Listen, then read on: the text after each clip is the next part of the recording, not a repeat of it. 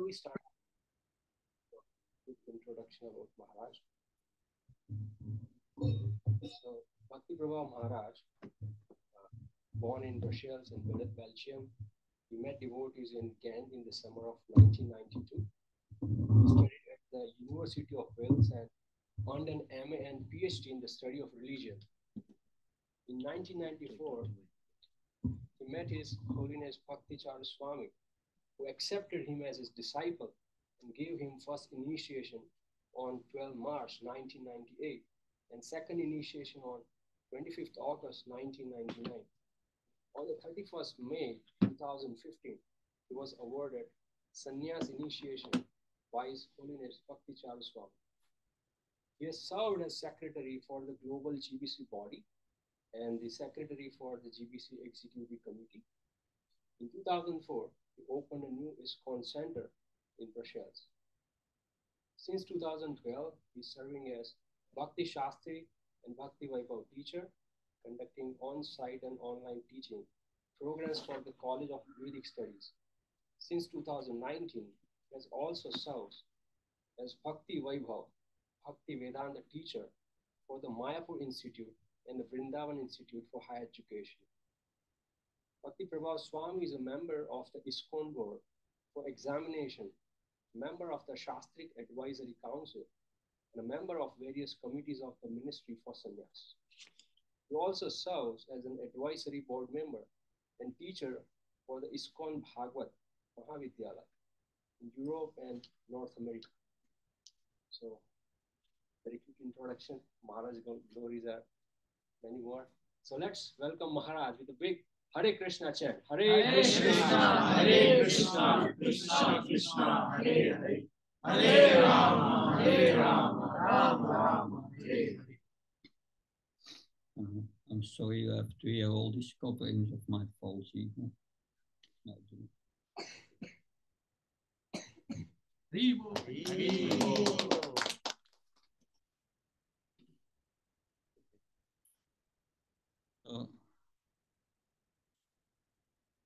I will read first a verse from the 9th chapter of Bhagavad Gita. Who knows the title? 9th chapter. Most confidential. So, not sure we are going to understand something. It's very confidential. But so spiritual knowledge is not a scholarly endeavor to get spiritual knowledge. That I experienced that when I did my PhD in the study of religion at the University of Wales. I met scholars and they could quote from Bhagavad Gita and Sanskrit verse and so very learned. But none of them could understand that they are not a body. What's the use of all this knowledge if you can understand the most essential thing? But 9th chapter is the most confidential knowledge. And there we will speak about a verse. We will continue about what we discussed yesterday. That, but as an introduction, I will read verse 30.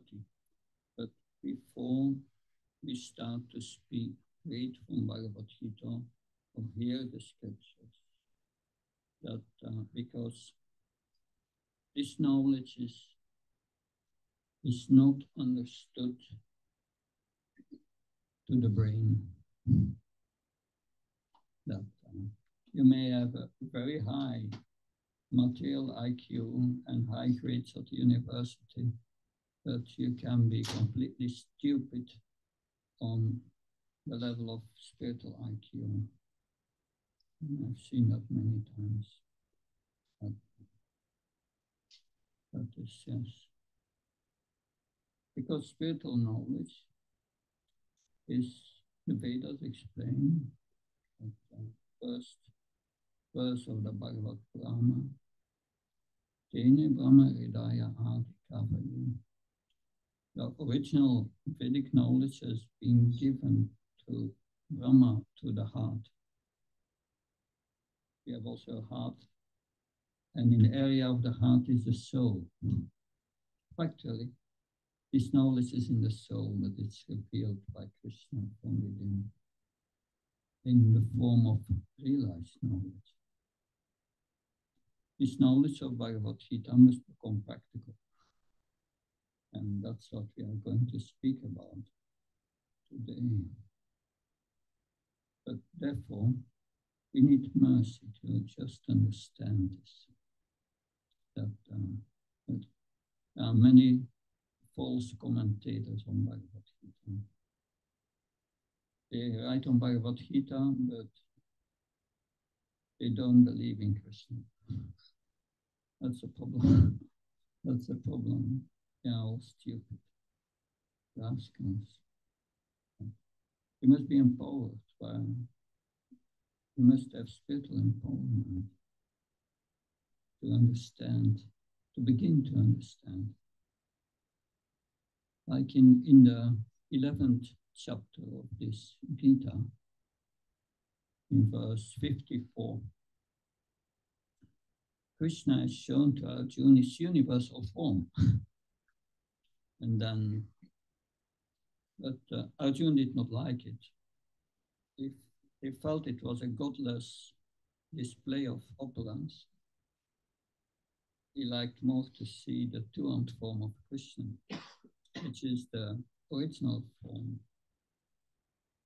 And he asked Krishna, please show me again your two-armed form. And first he showed his four-armed Vishnu form, and then his original two-armed form, which is the source of all incarnations. And there Krishna says to Arjuna, you can understand me as I'm standing here before you only by pure devotional service, by bhakti. So bhakti is a higher understanding. You have jnana, that's knowledge, theoretical knowledge. That must be turned first in vijnana, realized knowledge. Then you get liberation. And after liberation, you must develop bhakti. And then you get a higher understanding. You must be under the influence of a different energy. But in the purport of this verse, there Srila Prabhupada writes that one can even not begin to understand Krishna if one does not take shelter of a bona fide spiritual master. So we need the help of someone who has at least got to that level of vijnana and is on the way to get bhakti, love for Krishna. That's a higher energy. Like I explained yesterday, yes, if you have this vijnana and you get liberation, you can get liberation from material existence, but you cannot enter in the spiritual world. You can merge with the Brahma Jyoti for some time. And it's very nice there. You don't have suffering anymore. But after a few millions of years, it's boring. There's nothing to do. You are situated in your own bliss, so-called. No, spiritual life, you must go further, up to the devotional activities, which is beyond liberation. Therefore, before we speak on spiritual subject matters or read from Bhagavad Gita, we must always do two things. That first we pray for the mercy of the spiritual master, and then we pray for the mercy of Krishna. Praying for the mercy of the spiritual master, we have, like we explained yesterday, Prabhupada has brought his holy name, which comes from Golok, from the spiritual world, and has spread it all over the world. So he is a bona fide representative of Krishna. He's on that level of bhakti, that which is beyond the transcendental realization. And therefore we pray to him with his pranan mantra. You can pray with me. Nama Om Vishnu Padaya Krishna Pistaya Bhutale Srimate Bhakti Vedanta Swami Namani. Namaste Saraswati Devi Gauravani Pacharini Nirvishesha Shunyavadi Paskachai Jasatarani. And then, before we read, we are offering our respects to the Supreme Personality of Godhead with the following words. Om Namo Bhagavate Vasudevaya. Om Namo Bhagavate Vasudevaya. Om Namo Bhagavate Vasudevaya. Om Namo Bhagavate Vasudevaya. Om Namo Bhagavate Vasudevaya. Om Namo Bhagavate Vasudevaya. Apichachacharo bhajati manmananyabhak sadhuev samantavya samyakya pasito isa. This is text 30 of this chapter 9, the most confidential knowledge. It says, even if one commits the most abominable action, if he is engaged in devotional service, is to be considered saintly because he is properly situated in his determination. But this is about a sadhu. Yesterday we explained what a sadhu is. Someone remembers? That spoke about an hour about it. Who is a sadhu? Who surrendered to Krishna. Surrender to Krishna. And what is its first symptom of surrender to Krishna? In this age, how do we do that?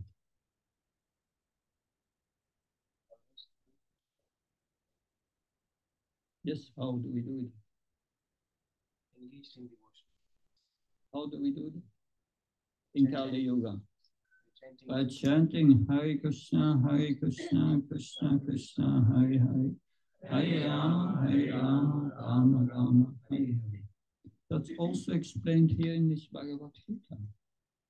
That Krishna says, Mahatmanam tumam bhaktam, devim bhagatyashrita. The Mahatma, he knows how to take shelter of the spiritual energy. And in the next verse, he explains how the Mahatma does that. Satatam kirtayantamam. Satatam, always. Kirtan. Always kirtan. Kirtayantamam. Always chanting my glories. Always chanting my holy names. Holy name is mentioned in Bhagavad Gita many times. In the 11th chapter, there in the prayers of Arjuna to Krishna, he says that when everyone who chants your holy name becomes blissful, happy.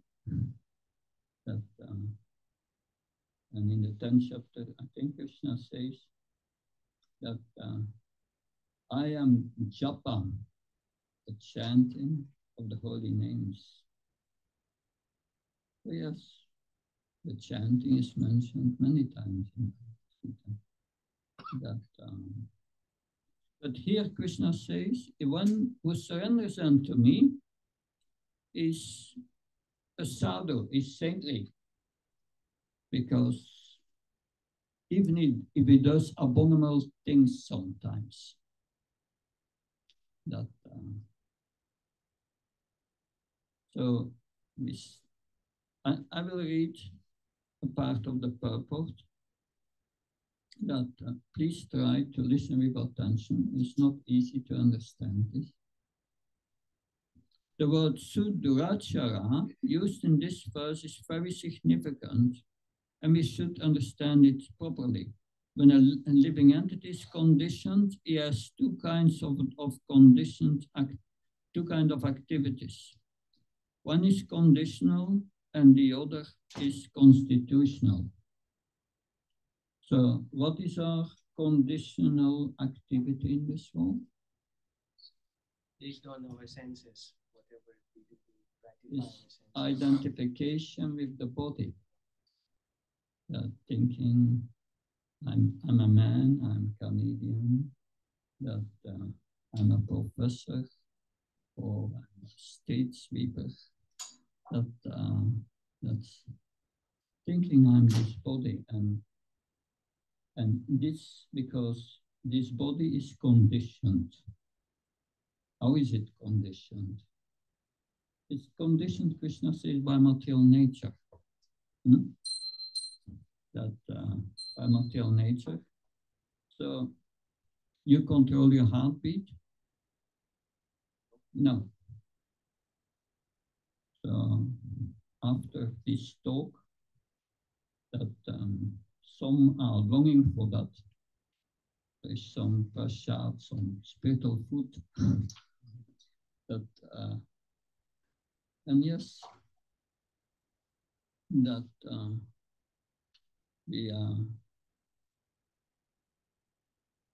we cannot, the body cannot exist without food. And then we eat, and digestion is going on. Do you know how it goes? I spoke with some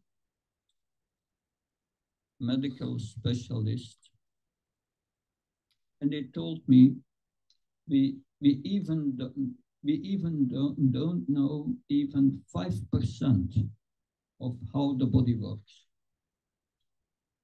That it's inconceivable. That of course Krishna goes further. He says, Sarvasyam Vedisham Vishtamata Smitiranam Apamsa.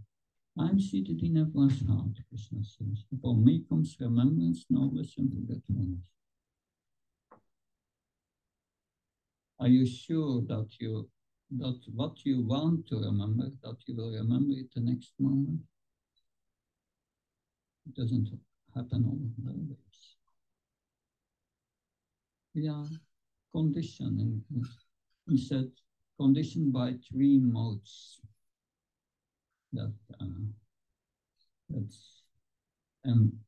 A devotee knows these modes and wants to get out of it. Because you are conditioned by these modes. And the process of bhakti, the sadhu, by always connecting with the spiritual energy, it comes healthy out of the influence of the material nature. If you are under the influence of material nature, everyone practically identifies with the mind. I'm the feelings in my mind and the emotions. But the mind is just an instrument. It's not us. It's not our feelings. It's brought into our mind by the three modes according to our activities in our previous lives and brings us so-called material happiness and distress. So that's the difference between when we spiritual advanced, it controls his mind and senses.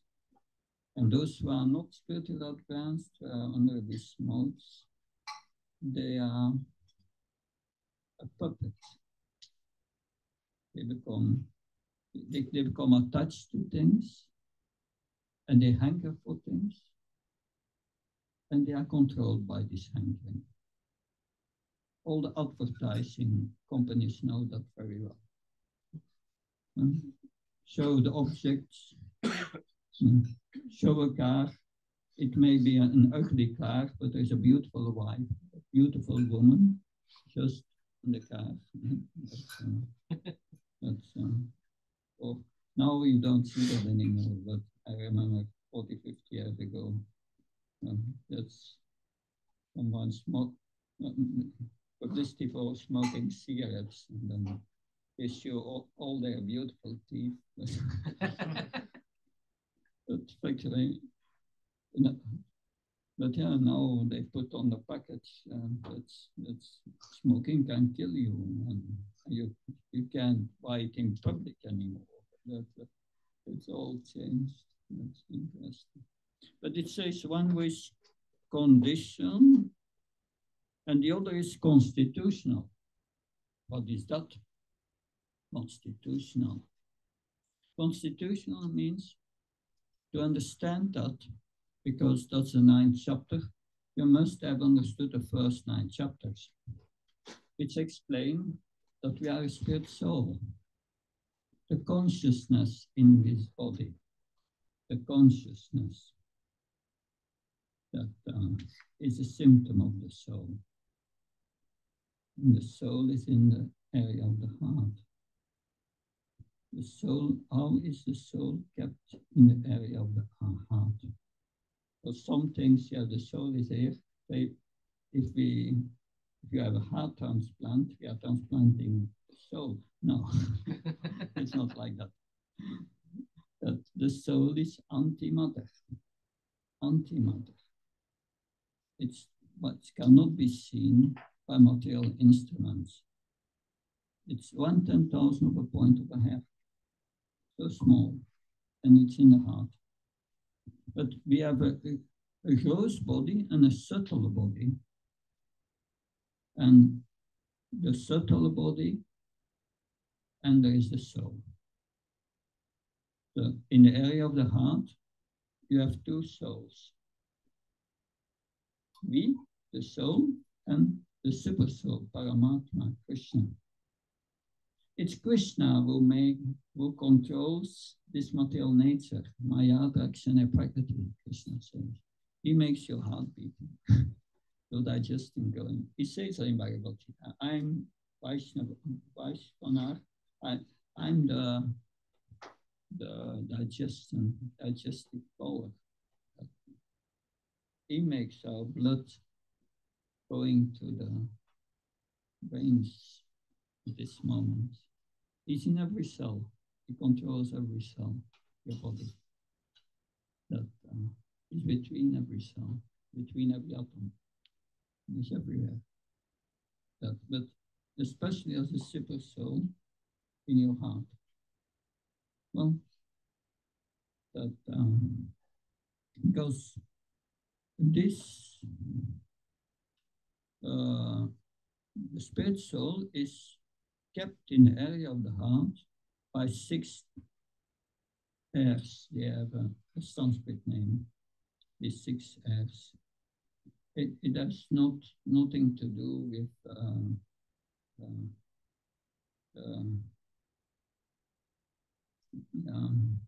with oxygen or something. No, it are very, very subtle airs, and science has not yet discovered them. But this airs, under the direction of the super soul, keeps this soul in the area of the heart, because we desire to be here, because we are very attached to the body. Therefore, Krishna keeps us here. But it is within the subtle body. So if we sleep at night, just Krishna explains, I'm not going to read the entire purport, because I have to explain every point, otherwise we don't understand anything. It's nice to hear. But if you don't understand what's conditional and constitutional, the rest will make no sense. And because it makes no sense, we think it's nonsense. The fault lies always with another, not with me. The 13th chapter. 13th chapter. Text 30, I think. Yeah.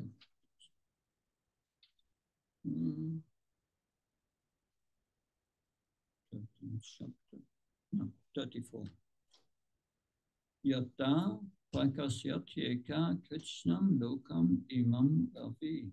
Kshetram kshetri tata krishnam prakshyati bharata.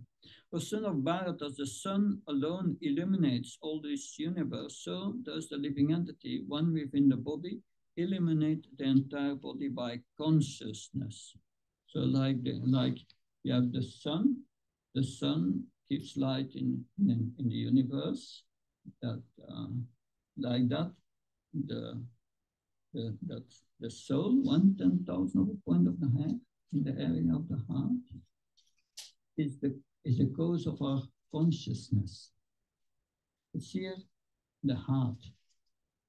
There in the heart, we have these red corpuscles which are created by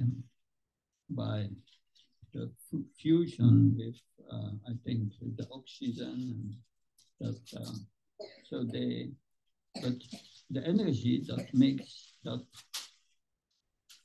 fusion, that creates these red corpuscles, the soul.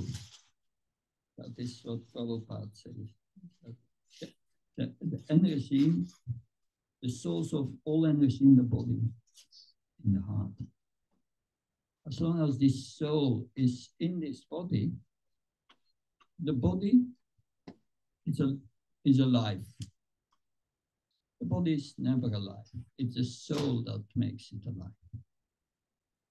That the life is coming from the soul. That if there is no soul in the body, the soul comes out immediately, the body decomposes. Finished. That nothing works anymore. It starts rotting. So the life is the soul, and the soul is eternal. But it's situated within this subtle body.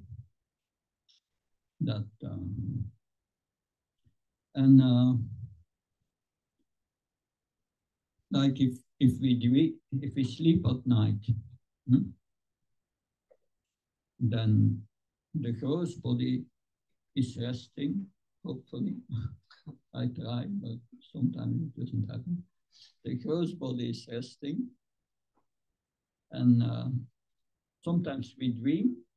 That means the gross body is resting, but the subtle body is active.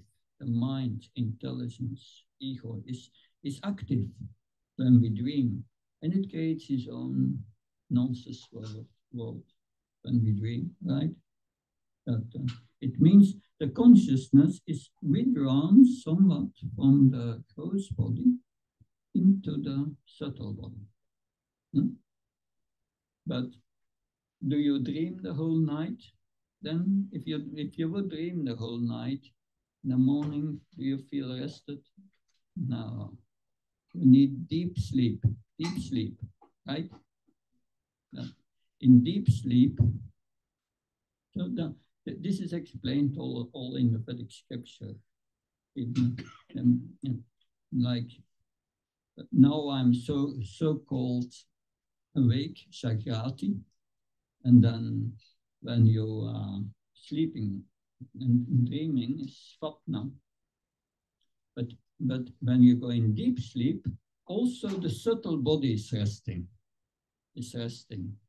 And the consciousness is withdrawn within the soul. And that's called susukti. And that's a peaceful state. If you wake up in the morning and you had a good deep sleep, you say, yes, I'm rested, I had a good sleep. Like you remember you had a good sleep. So you were still there in the deep sleep. But it's withdrawn into it's withdrawn within the soul at that moment. The consciousness is still there, but there's no awareness of the subtle gross body. It means we are not a subtle or gross body. Try to understand this. It's not easy. To understand. We are not this gross and subtle. But when you are in this deep sleep, this susupti, it's very peaceful. It's like Brahman realization. Because in the Brahman realization, you have bliss. We don't experience that bliss because we are still connected, covered by this subtle and this gross body. But that brings up the question, yes. Is soul, why are we in this body? It's because we have forgotten, and that's mentioned here, our constitutional position. Constitutional position. Srila Prabhupada was walking one time in a park somewhere in America, and Tamal Krishna Maharaj was with him, and many times in the winter, in the park, there is snow and ice, and there was ice on the pathway. And Prabhupada was walking with his cane, and he comes at such a piece of frozen water, and he takes his cane and he starts to break the ice. And Tamal Krishna was asked Srila Prabhupada, why are you breaking that ice? But continue to break the ice. And he said, this is not a normal condition of the water. So similarly, being in this body, in this material world, is not our constitutional position. We don't belong here. We are spiritual beings. Krishna says in Bhagavad Gita, Am Sarvasya Prabhu Matra Sarvam Pavaktate Iti Mat Pavajanti Mam Kutam. I'm the source of all the material and the spiritual worlds. And the great sages, they have understood that, and they develop love for me. They love me. That's the higher spiritual energy, by which you can go back to the spiritual world. We come from this spiritual world. You see, this is my arm. This is a gross arm. Why is this gross arm there? Under the gross arm, you have a subtle arm of the subtle body. The subtle body has a form. Krishna says at the time of death, your consciousness depends. Your consciousness at the time of death depends. That will determine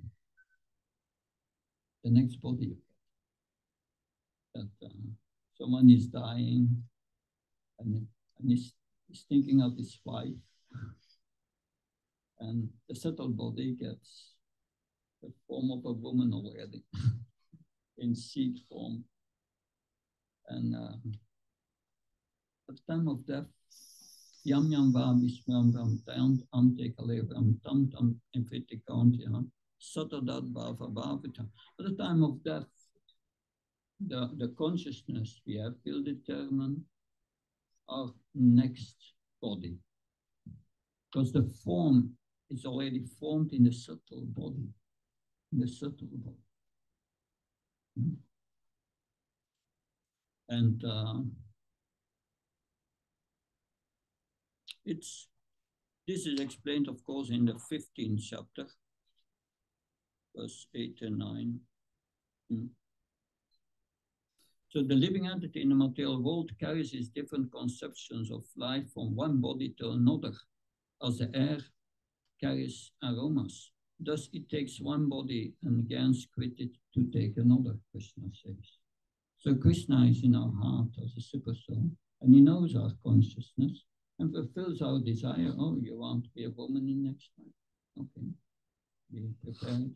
or you have, or your entire life you have, because it's not that at the last moment of your life you you have the power to think of what you want. No, it's not like that. Death is a very it's a very disturbing condition. All the organs shut down, and where is your consciousness going to take shelter of? It's going to take shelter of what it has been attached to during our lives. That is going to take shelter. So if your life was like most people are focused on eating, drinking, sex life, and offending, and that is what you like to do, that consciousness will manifest at the last time, days of your life, last moments. And that's what you want, that's the desire also, the attachment you have created. And Krishna said, okay, I give you in your next life the body of a pig, a hog, because you want to eat everything without distinction, and you want unlimited sex. Here you have your opportunity. You are a hog. You can eat what you want. That even eating stool will taste as halava. And sex with your mother, with your sister, with your brother, nobody will complain. So, yeah, the mentality we develop, that is what you will get in your next life. And that is what Krishna is saying here. That Sotram Sakshis Vaksnam Rasnam Granam Epasha Adistya Namasyam Pishyam Upasivata. The living entity does take another gross body, obtains a certain type of ear, eye, tongue, nose, and sense of touch which are grouped about the mind. He enjoys this a particular set of sense objects. So there you go again. Krishna transfers the subtle body because the subtle body is contaminated with that consciousness, material consciousness, surrounding the soul, and brings you to the womb of the next mother, hopefully a human mother. Well, for most people, probably not, according to the knowledge of Bhagavad Gita. We see how they live, especially in the Western world, also in India now. Like animals, they become animals. You get the body of an animal. It's, yeah. So that is to be avoided. But then I was explaining, yes, you have this arm, you have the gross arm, you have the subtle arm, but Prabhupada said, the spiritual senses are there. Under this subtle arm, there are the spiritual senses. So they are covered. We are not using them. That the spirit soul has its own thinking, feeling, and willing, explained in the Bible. But that's now become inactive. It's taken over by the subtle body. Because the subtle body, the spiritual body, you have the spiritual body, you have the subtle body, and you have the gross body. And we don't need the subtle and the gross body to exist. But because our consciousness has become perverted by contact with this material nature, we take one body after another. But in the spiritual world, everyone has a spiritual body, and that's eternal, full of bliss and knowledge. Here, the gross body is just the opposite. It's asat, it's temporary, it will disappear soon. It's full of ignorance. We don't know even how it works. Nothing. That, and bliss, yeah, eating a pizza, you get some bliss, maybe, for 5 minutes, and it's finished. And then the problems start again. So therefore, constitutional position means, what does it mean? Just explained in the Bhagavatam. Find it a verse that explains it very clearly in the second canto of the Bhagavatam, 2:10:6. Muktir ityam vatarupam svarupena vyavastiti. This explains what mukti is, real liberation. Liberation is the permanent situation in the form of the living entity after he gives up changeable gross and subtle material bodies. So you must give up the gross and the subtle body. How do you give that up? By giving up your attachment to everything in this world. That's called material attachment. How do we give up this material attachment? By creating spiritual attachment. And that's a sadhu. The sadhu knows how to do that. That by Satatam Kirtayantamam, by always chanting these holy names.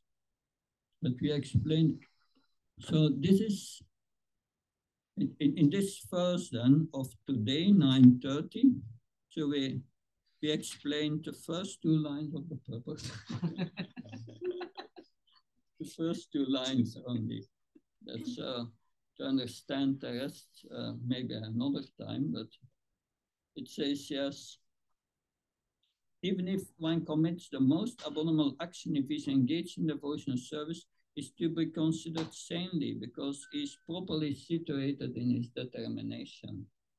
So from the moment we start to chant these holy names, we are considered sadhu because we come in contact with these holy names. But to really come in contact with these holy names, we explained that chanting the holy names, the holy name itself, Nam Nama Karibodanya Sarva Shaktis. So Allah, all the spiritual energies are in this holy name. Holy name is very powerful. The holy name is Krishna. Krishna has many names, also Ram or Vishnu. The power of 1,000 names of Lord Vishnu is equal to 1 name of Ram, spiritual. And 1 name of Ram, 3 names of Ram has the power of 1 name of Krishna. So 1 name of Krishna has how much powerful is the name of Krishna than the name of Vishnu? 3,000, yes. So that's the holy name. It's very powerful. It's so powerful that it can, if we chant it, it takes away all our karma. That it purifies our heart from all this attachment to this world. We become attached to Krishna. It's going to bring us back to our constitutional position in the spiritual world, beyond liberation. Because liberation, we have two stages in liberation. You have the liberation from the material energy. So the first step. And then the second is realizing who you are. That's another thing. You can realize that you are not a body. You are a spirit soul, but what is a spirit soul? Krishna explained in Bhagavad Gita, Mama Evam Sushiveloke. I'm a part and parcel of Krishna. Yeah, the soul is made of the same substance as Krishna. Krishna is made of Satchitananda. We are made of Satchitananda. Sat, eternal, full of knowledge and bliss. That three things. That so that is the position in the spirit soul in its pure state. That but then we are a part and parcel of Krishna. Okay, like the finger is a part and parcel of the body. If the finger is connected with the body and brings the food to the mouth, then yes, we feel the body becomes nourished. And that nourishment will also nourish the finger, right? But when the finger is cut off from the body, then it immediately starts to decompose, useless, and it's disconnected. That means the part and parcel must serve the whole. We are servants of God. That's what we are. Our constitutional position is servant of God. But now we disagreed with that, and therefore we are here. But still we are servants. We are still serving God, Krishna, through the material energy. Everyone is serving. So if you go to work, you serve your boss. The wife serves the husband serves the wife. If someone has no one to serve for, they get a dog, they serve the dog. You see they're walking in the park and then putting their stool in a plastic bag. They are serving. Everyone is serving. Because that's our constitutional position. But if the serving is directed in Yukta Yoga, connecting with Krishna. Yoga means connection. Yukta means devotional service. If we connect in devotional service, like the Mahatma, by this chanting of these holy names, we become reconnected. And we become blissful. By serving Krishna, we become blissful. Krishna gives us bliss to the heart and satisfaction. That from a materialistic part of, from a materialistic side, we think to become a servant, that's not so good. They will exploit us and so on. But we don't like that idea to become a servant. But if you serve on the spiritual platform, Krishna, then you become connected with the source of spiritual bliss. This source is described as Bhakti Ras. Bhakti Ras. So it's a question to be connected. So this is an iPhone 14, many apps. But of course, sometimes we run out of data, no internet. What's the use of all these apps? So Krishna consciousness means connecting again with Krishna. And that makes us blissful. Happiness. That's what everyone wants. Everyone wants to love and be loved. But that love, if it is projected towards Krishna, then it's a source of spiritual bliss. And we become purified in heart. But to make that connection, we have to give up our offensive mentality. And again, agree to serve that and that. Because Krishna says here, yes, my devotee, even by material attachment from before, is still attached to someone, to something. Yes, still is a sadhu. Krishna also, in the second chapter, said to Krishna, Nami Bhaktya Pranashati. My devotee, oh Arjun, declare it boldly, that my devotee will never perish. Encouraging. Baladev Vidyabhushan is one of our commentators in our line, and he has spiritual vision, and I put some lines between the verses between the verses. And then Arjun is asking, it's saying to Krishna, you say, Name Bhaktya Pranashati, my body, my devotee never perishes, declare it boldly. Why are you asking, Krishna? Why are you not doing it yourself? Krishna replied, I'm from Mathura. And those from Mathura, they are known as cheaters. So no one will believe me. But if you say it, Arjun, everyone will believe you. But Krishna says we are from Mathura, we are cheaters, but we don't cheat, we won't cheat any those whom we love. That's very significant.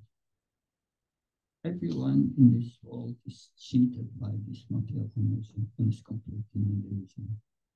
Krishna cheats them. But if you develop love for Krishna, bhakti, then that cheating is finished. You start to see things as they are. That is the great power of bhakti. The great power. But to connect, we must chant His holy names without offenses. And that is what we start to discuss. Yesterday, we mentioned 10 offenses. We were discussing the first offense. What was the first offense? Sadhuninda, blaspheming devotees who have dedicated their lives for the preaching of holy name. Because in the matter of this chanting, we have 3 stages we have to go through. We have the offensive stage. There, the full power of the holy name will not manifest. A little, but you become still inspired to chant it. Like I said yesterday, I'm chanting it for 34 years now. Every day in the holy names. I'm still doing it. You can try to chant Coca-Cola for 32 years. After 10 minutes, it's boring. Still, just because there is spiritual energy, you continue doing that. Otherwise, there's no inspiration. But when the heart becomes pure, the chanting becomes nectar. But before we come to that stage, we have to give up these offenses. 10 main offenses, we are discussing just the first one, and we started to discuss it yesterday for 2 hours. I'm still just at the beginning of the presentation about how to overcome this sadhuninda and develop nice relationships with the devotees. And then the next stage, when we give up this offensive mentality, is the clearing stage. Then things become clear. our material attachment, we understand, we realize I'm a fool. Why am I attached to this life and this body? Why am I attached to giving pleasure to the senses? Soon, this body is finished. Everything you want to achieve in this world, that will be finished soon. It's for nothing. And Krishna explains in Bhagavad Gita, one who lives for the pleasure of the senses lives for nothing. But like an animal, for the pleasure of the senses. You don't know. That's without the question. Human life, the Vedas say this, the Vedanta says, Atato Brahma Jignasa. Now you have the human form of life. It's time to inquire about who you are. But I spoke with many people of all different religions. And when you ask them, according to your religion, where do you come from before death, and where you go out after death? What happens? And who are you? We can't believe it. They can't answer this question. No idea. Practicing some religion. Where do you come from? Where do you go? Who are you? These are essential questions. Why am I suffering? Why am I in this body?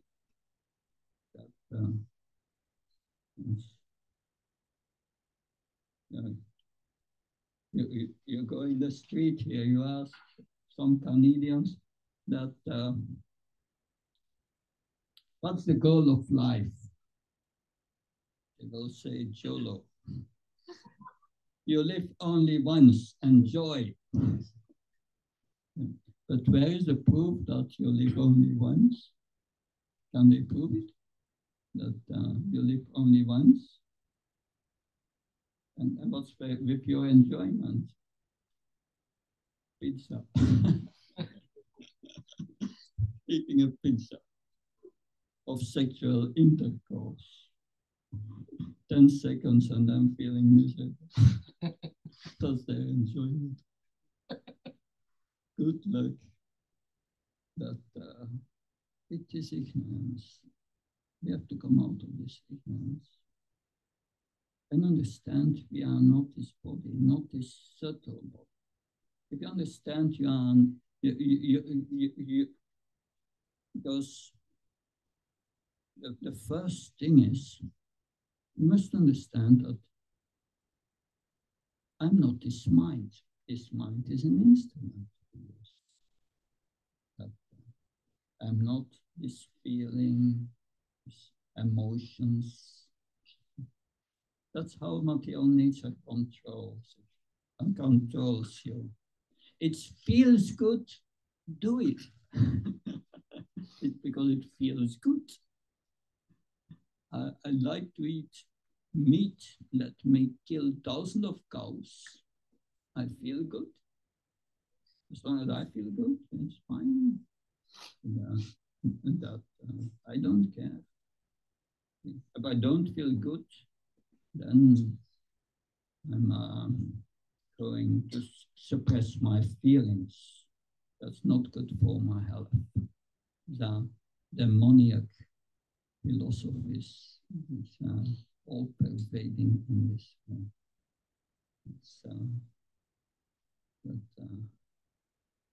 But yes, but Krishna says in this verse, Abhachachachacharo, this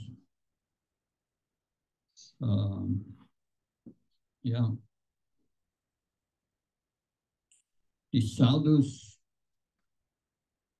they are always saintly persons. So the first thing is we must recognize who is more advanced than us. And that are the devotees, those who are practicing spiritual life by chanting these holy names, by hearing about Krishna, by studying the Vedas. Those who are pure in heart, the symptoms of one who is spiritual advanced is abhaya, sattva, samstuti, jnana, yoga, yavastiti. Abhaya is fearless. He knows I'm not his body. That you have to leave this body anyway. Today or tomorrow. That it's all temporary. My time is nearly over. I'm in the year of old age now. But then the middle part comes when I'm a few years, when I'm over 70, and then 75, and then finished. That's out of the body. That, this is the reality. That, but we are not this body. And there's an urgency to realize that. And when you realize that I'm not this mind, I'm not this body, all these problems in this world are not so important. So but, it comes and it goes. That sometimes we suffer, sometimes we happy. That Prabhupada said, the caravan passes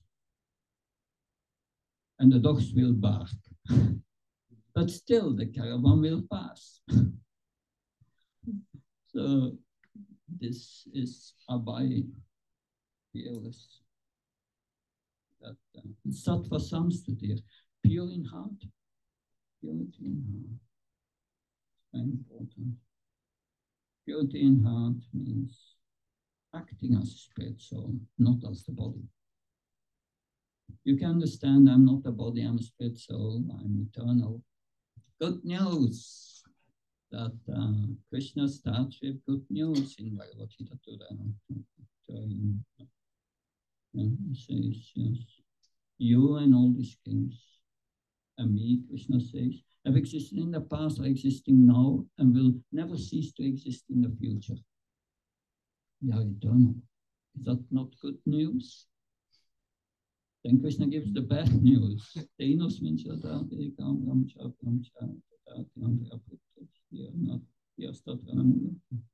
We have this body, which changes constantly from boyhood to youth to old age.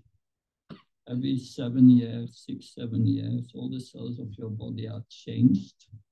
Are you a different person? Where's your baby body? Are you a different person now? No, it's a different body, that's all. But the person within is the soul, still the same.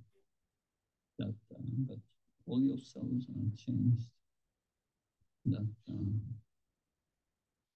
but to realize that, we should cease, we should first understand who is more spiritual advanced than us by these symptoms. That jnana yoga vyavastiti. One who is spiritual advanced has knowledge, realized knowledge, and he does not become disturbed by happiness and distress. That is not interested in this happiness and distress. Happiness and distress is experienced by the mind. In the mind, you experience that. But we are not the mind. Because we identify with the mind, and that identification is very strong. That can only be cut really, that identification, by ardent spiritual practice, like this chanting of these holy names, by worshipping the deity, by hearing the pastimes of Krishna, hearing from the Vedas. That,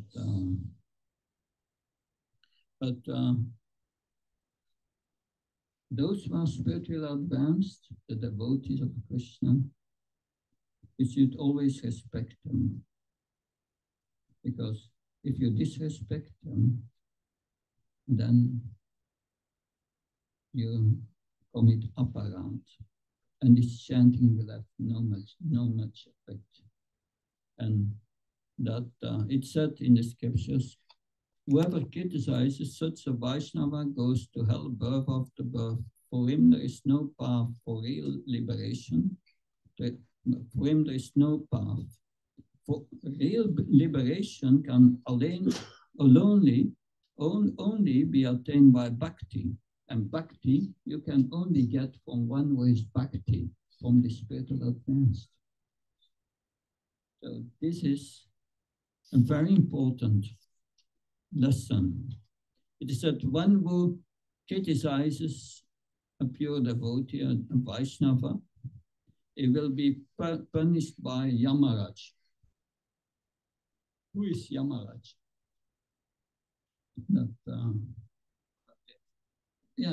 That Yama is a lot of death. It means at the time of death, the soul and the subtle body, before going to the next body, is going to Yamaraj.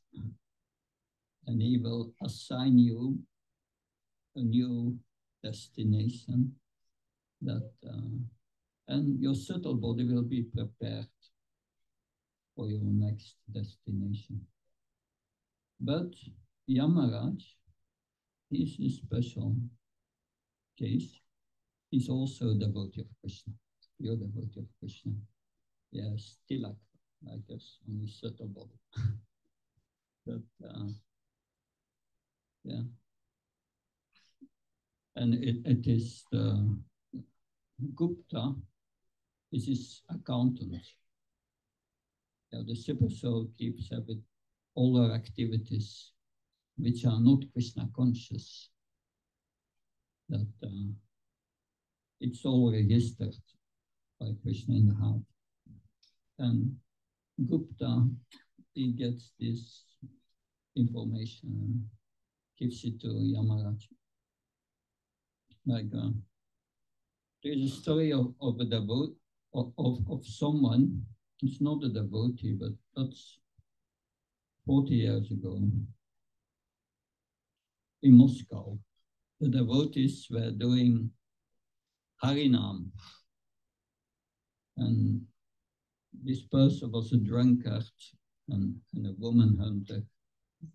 But when he saw the devotees, it was always, when they did Harinam, it would always wave to them joyfully.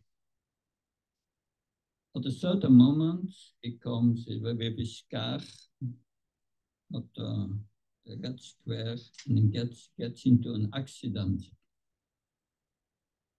And he gets into the hospital undergoing surgery. During the surgery, his heart stops beating. And at that time, that doctors were thinking is finished. But at that time, the man had a near-death experience. And in his subtle body, he becomes before Yamaraj. And Yamaraj looked at him very stern, and he looked to Gupta and said, "Read me, what did he do?" And a whole list of simple activities, eating meat and drinking and so on and so on. And it went on for a long time. And then Yamaraj looked at the person in the subtle bone. It doesn't look good. Then Yamaraj looked at Gupta and said, "But did he do something good?" And the man said, "Yes. He was waving to the devotees many times when they did Harinam." And Yamaraj said, "Oh, that's very good." Well, Nikolkovich, but if we give you another chance, And at that moment on the operation table, the doctor was, oh, his heart beating is coming back. It's coming back. And he was back in his body. But he remembered what he went through. And after his surgery, when he was cured, he went straight to the Hare Krishna temple, became a devotee of Krishna. So yes, you can say. But generally, Yamaraj, and devotees who are following the principles and chant holy name, they will never come in contact with him. That's explained in the sixth canto of the Bible. But I remember one of my godbrothers asked to Bhakti Maharaj, to Bhakti Maharaj, my spiritual master, when he was still with us, and asked, what if I come before Yamaraj? Well, he said, even if you come before Yamaraj and you see Yamaraj, yes, tilak on, that sikam, what will you say? Well, I will say Hare Krishna. Yes, Yamaraj will see in his records that you are a devotee. So he will invite you to your house and read the Bhagavatam for you. So we want to go to Yamaraj. He's one of the few devotees, the Mahajans, and we want his association. When the sages of Namisaranya had their discussions on the Bhagavatam, they invited Yamaraj, and Yamaraj was in the audience, so nobody died very much. Anyway, this is going too esoteric. We will punished by Yamaraj. One who criticizes sadhu is not situated in bhakti. So devotees, even devotees who are criticizing others, we can understand they are not situated in bhakti. They are situated in aparat. By that, therefore, it's said in the Nectar of Instruction, Rupa Goswami, for those who know this, that it is advised in text 5.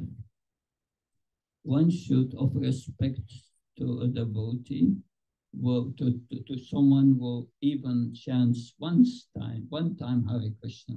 Yeah, we give respect in the mind of such a person.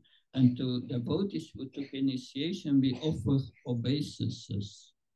And one should serve that devotee who has lost the propensity to criticize others. One should serve that pure devotee. It's by that we can understand who is a pure devotee. He does not criticize other devotees. That, Anyway, I've again done the introduction today, second day of introduction. Maybe tomorrow we will get a little further in the subject matter of Sadhu Ninda, but I think it's very important that you understand things in depth, and I don't like to explain something which is on a too high level, then we don't get anything. So any question, comment? Yes. So Maharaj, you have been explaining the importance of chanting for the students. How we can be fixed up in chanting? How to be fixed up in chanting? That the 10th offense is, that after these 10 offenses, we say always that it is also an offense to be inattentive while chanting.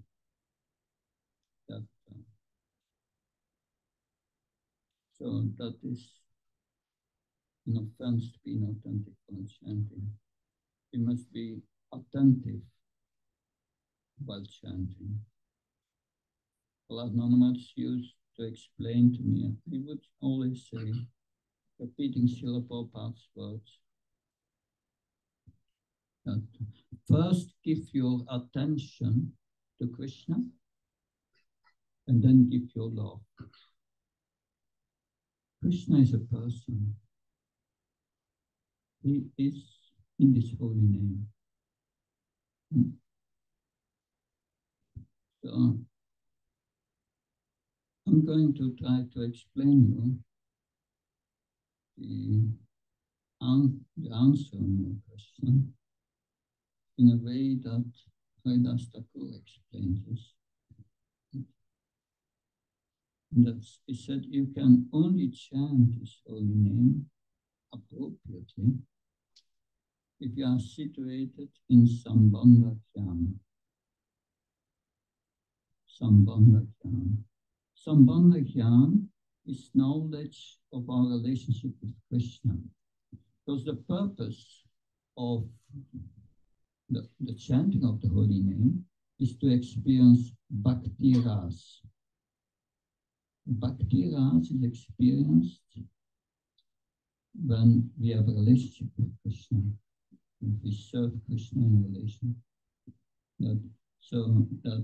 This Bhakti Ras is different from, well, first, what does it mean, Bhakti Ras?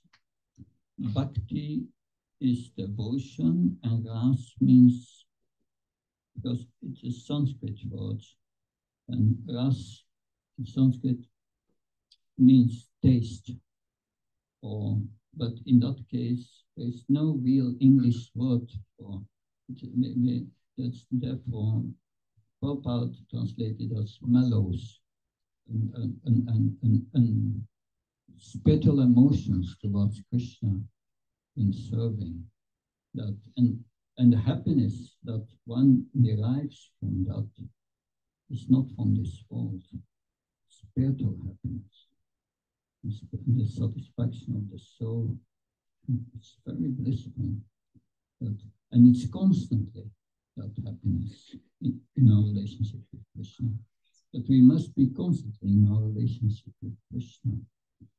So that is called, being situated in that relationship is called Sambandha Jnana, knowledge of our relationship with Krishna. And that knowledge has three aspects. Knowing who Krishna is. That it's not easy to know who Krishna is. Why is it important to know Krishna if you want to have a relationship with Krishna? Then you love someone you don't know. So you have to get to know Krishna, who Krishna is. And when you get to know Krishna, you come to know, oh, I'm not Krishna. I'm a part of Krishna. And then one understands, I'm not Krishna, I'm a part of Krishna. And then the third thing in Sambandha Jnana is, what is our relationship? Our relationship is, I'm the servant of Krishna. Like in the 15th chapter of the Bhagavad Gita, 15th chapter is called Purushottam Yoga, Yoga of the Supreme. And there at the end, you have three verses, and that's called the Trishloka Gita. This is the summary of the whole Vedanta Sutra, of the whole Vedanta. And Krishna in the first verse says there's a conditioned soul and there's a liberated soul. And next verse says, I'm above the conditioned and the liberated soul. I control them both. For Krishna, they are both conditioned, but one is conditioned by the spiritual energy and the other by the material energy. So that's basic knowledge, who Krishna is, and who we are. If one has that understood, then one must understand one's relationship in a relationship is one of service. But a relationship of service means it's not service like in this material world where we become a slave. No, when you serve Krishna, then what happens? Apps, internet, remember? You are connected. You are connected with the source of all bliss, the powerhouse. Then you become blissful, ecstatic. It's happiness which is not from this world, which is not on the body platform. It's experienced directly in the soul, not in the body. But the body will show different symptoms. And they're all, if you want to know about all these symptoms, you read Chaitanya Charitamrita, Antya Lila, and you will get into the ecstasies of Lord Chaitanya. He is appearing as in the form of his own devotee. And how he became blissful, they will also become blissful. Not to his extent, but that is just the purpose. If you are situated in that relationship, so your chanting must become a service to Krishna. That's your service, the chanting. We serve Krishna with all our love. But to give our love first, we have to be conscious of Krishna. And that is Sambandha Jnana, conscious of one's relationship with Krishna.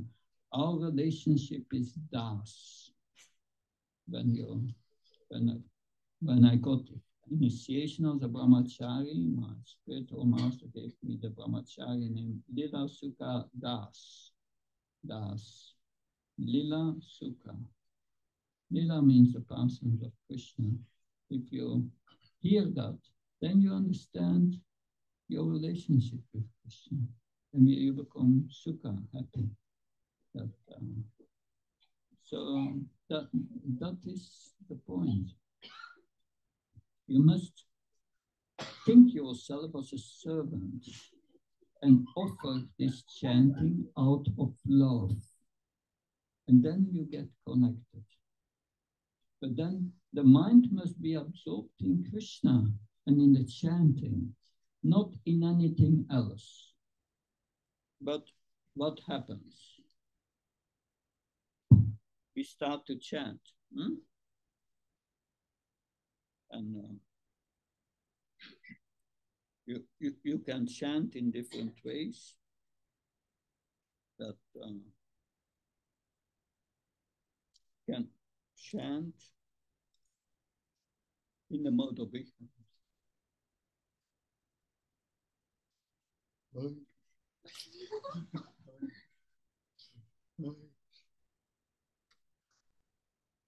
Or you can chant in the mode of passion. Hare Krishna, Hare Krishna, Krishna Krishna, Hare Ram, Ram, Ram. So your mind is not with Krishna. You can chant in the mode of goodness, Hare Krishna, life is good. But that will also not help. You must chant with love, put all your love in it. Hare Krishna, Krishna Krishna, Hare Hare, Hare Rama, Ram, Ram. You put your love in it, all the love you have. And then it's easy to control the mind. Because, in Bhagavad Gita said, Yato Yatani Sharati Manasans Namasham. When the mind wanders, you have to bring it back under control of but it becomes a whole fight. You start to chant, and the mind wants to do something else. All your problems today, and that, and this person said that to you. That, oh yes. And you chant, but there's no attention. The mind wants to do something else because we are full of this apparat. is unattached. We are too attached to the material things, on all these temporary things in this world. Therefore, the chanting must be combined with hearing. And that hearing helped us to understand who we are and what our position is, and then your mentality will change. Really, you will make advancement. Therefore, my Guru Maharaj always said, yeah, you start spiritual life and you are on a boat. That boat is going to bring you to the other side, but you must stay on the boat. Sometimes the boat is wobbling and a storm, but you must stay on the boat, not jump over. How do you stay on the boat? For that we have to do 4 things every day. If you miss one of these 4 things, then you are in danger of falling off the boat. First is you chant these 16 rounds, not in a mode of passion, ignorance, or goodness, but with love, with attention. And then you follow the regulated principles, no sinful activities, no eating of meat, no eating, no drinking alcohol and all these things, no women hunting, and so on, and be clean, no gambling, no intoxication. And then the third thing to do is you do service for Krishna. You get deities and worship the deities, or a picture of Krishna. You offer all your food, that you start to do your job for Krishna internally. That you have to learn how to do this service from the devotees. And the 4th thing to do is every day you have to hear a Bhagavatam, Bhagavad Purana. That is the transcendental literature which tells us about Krishna. That if you do these 4 things every day, then you stay on the boat. And whatever happens. Anyway, my time is over. Thank you very much. Shantara Srimad Bhagavad Gita ki Jai, Prabhupada ki Jai.